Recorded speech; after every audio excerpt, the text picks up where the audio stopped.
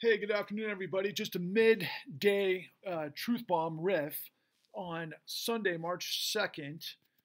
Uh, sorry, did I say March 2nd? April 2nd, 2023 at 12:45 p.m.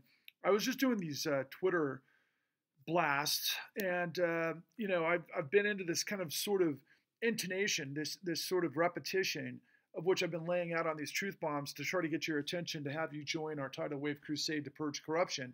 And I've been fond of saying, if you, me, and everyone you see who isn't a Nazi, who stands for dignity and integrity and liberty and sustainability, unite with unity, we will defeat tyranny, and that's our destiny. I love that, and I'll say it over and over and over because that's what we're talking about. But I came up with another one that I wanted to reveal to you, and I just happened to say this. I said, what I'm revealing to you is you, me, and everyone you see was betrayed by our country because dark money owns our presumed democracy. Pretty cool riff. And of course, we're hostages to their corruption. It's not rocket science, it's racketeering.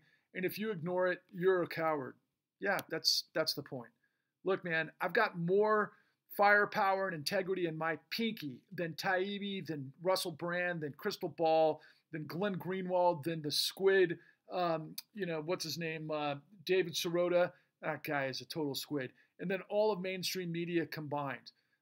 Because I'm truth bombing for truth. And you know what? It might be the David and Goliath story, but I have at my back the history of patriots that fought and gave their lives and died for the liberty and justice that we received.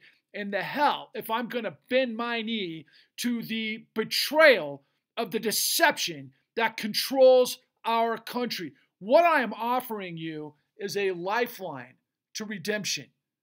Who am I? Am I Jesus Christ? Am I Moses? Can I part the Red Sea? Do I walk on water?